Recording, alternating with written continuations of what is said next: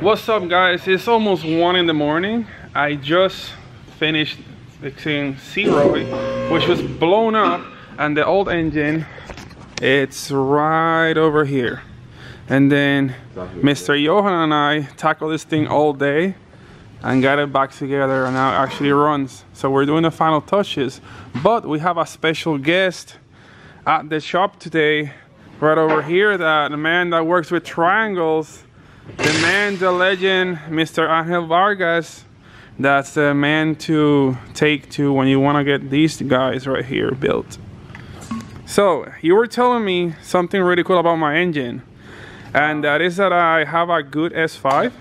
So the S5s, they come different models, like on this rear plate wise. So this dowel area is the big dowel area. This is the weakest point of the rotary engine. Okay. So this one is already the big dowel area, and it has the reinforcement right there. So that right where you have your finger on? Yep, that's the reinforcement, the angle right there. Yeah. So that keeps it from cracking. So pretty much these motors, when they start making power and torque, they start twisting. Yeah. And the dowel pins has got 2 up here and 2 down here, and that's what keeps it all together. Okay. So when it starts twisting, it cracks this plate. Oh, so that's why this one is more reinforced in this area. So yeah, does it have a thicker dowel pin than the regular one, or is it the same? Yeah, the dowel pin's exactly the same. It's only the plate that they changed. So they try to fix the problems, you know, from when they first started. Yeah. You know, they noticed that they had cracked plates, all that stuff. So they're like, you know, they made a bigger cast, reinforced. But, you know, that's still for the power we're going for. This helps a lot. Yeah. But we're still gonna do stuff to it to make it even stronger, you know. So the main question is, how much power do you think we can get out of this car, out of this engine? As it sits, without pinning it, we can get 500 horsepower easily. Okay. And so then with pinning? With the pinning, we can get between 500 to 700, depending on the fuel, boost, or whatever we want to do. So if I were to run E85 on it, it should be good? E85, you get close to 600 easily. Okay, so that means, what would you think if I were to run it at, let's say, 500 or 550 range? It would be good to probably overbuild it for reliability, right? Yep. So we always overbuild all our engines. Like, you know, it doesn't matter if it's like 300 horsepower or 1,000 horsepower or whatever. You know, I want to do everything to it and, you know, overbuild it. Yeah. You know, I don't want to build it for 400 horsepower and then, you know, you boost spike, or decide to race. Oh yeah, I know about boost spiking right here. So we've seen that. At least the only good point is that no matter how much boost we run on this rotary engine, we're never gonna throw a rod out of it, right? Yep. Right, Mr. LZ? What if I throw a rod out of my rotary? I got a rod for you. So before we take it apart, I already heard from the videos that it was bad. So that's why I like said something to you. So with a rotary engine, you want to listen to 6 pops in a row, 6 compression strokes. Okay. So you spin it. That's 1. That one's a little weaker. That's 2, 3, 4, and then that's the one that you have bad. So we have 5 out of 6 phases that are good in compression. So 1, 2, 3, 4. That one, you heard that one that kept spinning. And then that one again. So you have 2 phases that are missing. Oh, so it's 4 then. So you got 4 good compressions and 2 that are missing. So it's a 4 rotary. No. I heard those are expensive, Alberto. You got the good engine. So oh man, rotor, I'm worried now. Technically, it's like a 6-cylinder. So he's got a. So I got a 4-banger on this. 4-banger, yeah. Oh man, I thought I had a little. Not a straight 6, but a round 6. Yeah. I always knew it sounded weird. So we're gonna, you know, once we take it apart, we'll find out what's going on. Like, it could be apex seal, side seal. You know, usually an apex seal, you'll notice it. So one thing that I did, I was curious. I put all the apex seals and I push it, and you can actually press and they spring back. Okay, so they're all there. It's probably a side seal issue kind of thing. It could be a side seal issue, carbon locked, or a chipped apex seal. Yeah. But from spinning it right now, it looks like something's wrong on one rotor and something's wrong on the other rotor. So it could be side seals. Probably was like sitting for a while and then just got that one spot on each like stock. That could have been a thing. Yep. Also was wondering, there's a lot of like gunk on these holes. What are these holes for? EGR ports. Okay, so that does that mean this one's completely clogged or something like the that? turbo manifold only uses one port. So given that, you know, it uses this one over here and this one over here, and Mazda, you know, only made one mold for one housing. So, you know, this one's not used on this housing, but this one's used here, but then this one's not used. So yeah, so they just gunk up. It's just it uses one of them on each side, so it just gunks up. It has nowhere to go, you know. Yeah. It's hitting a wall right there in the manifold. But yeah, it's just EGR stuff. You know, when you put the new turbo manifold for the single turbo, all that stuff gets blocked off.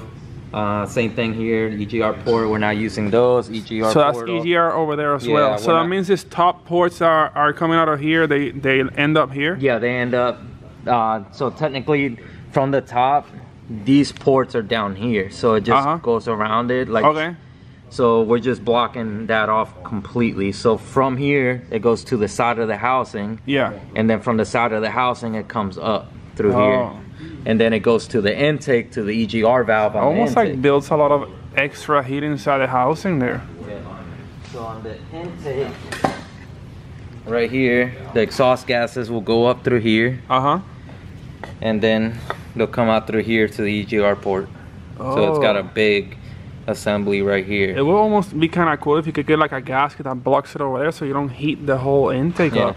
So people will just block it off right here, or they'll weld this shut right here, clean it off good, weld it shut, and then true it and just completely get rid of it overall. I think that kind of sounds like a better option than doing it over there, because you just heat the whole thing will just be full of exhaust gases.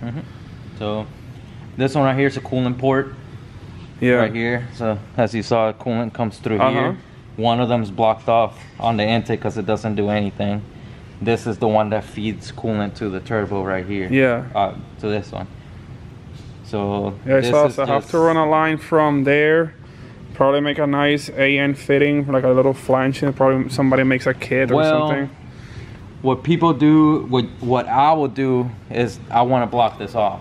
Yeah. Because you don't want hot antifreeze on one of the, you know, heating up these two runners. So the problem that these have, you know, they blow up on the rear a lot. And you know, part of the reason is like the, you know, the boost cuts fuel in the rear, and another reason is that coolant passes right in between these two ports right here. So the air temperatures are way hotter in the rear rotor than the front. Oh, I didn't know that. So, you know, you want to block off this coolant passage.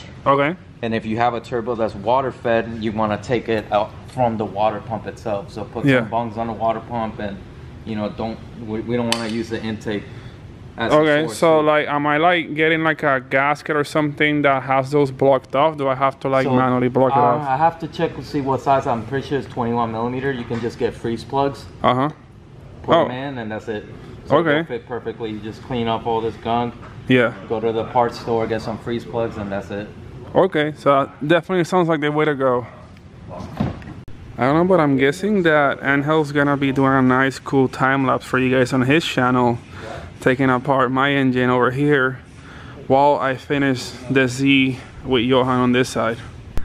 Well, Mr. Zero is done. We just finished bleeding the brakes, and meanwhile Angel just called me that the 13B is ready to be taken apart. He's already set up this nice table over here. I see this is the oil pump for sure. Oil pump, counterweight, that's the oil pump sprocket right there. Crank sensor, and these are the tension bolts themselves. So there's really not So they a have lot like these to little them. ribs. What are these little ribs for? They did this on the later models right here. The bolts are thicker. So it's like better bolts? Yeah, it's better bolts and all that stuff. And then we're getting rid of this, right? The oil metering pumps. Yeah, we're not using that. This Man, is the front pickup cover's tube so and that front dirty. cover. So it's really not a lot to it, you know. No timing chains, none of that and stuff. then also, I know there's a spacer here. And then the truss bearing. And that's it. Man, this thing is thick. We're gonna get rid of that because at least the flywheel is the counterweight. Yeah. So we're gonna get the motor balanced with an aftermarket automatic counterweight. So it's not aftermarket, just an auto counterweight. Okay. That way we can put whatever Yeah, this thing is flywheel huge, heavy. Wow. Yeah. That oil pan, there was like Just nothing. little bit of sludge. Oh yeah. Crazy. A little bit of sludge.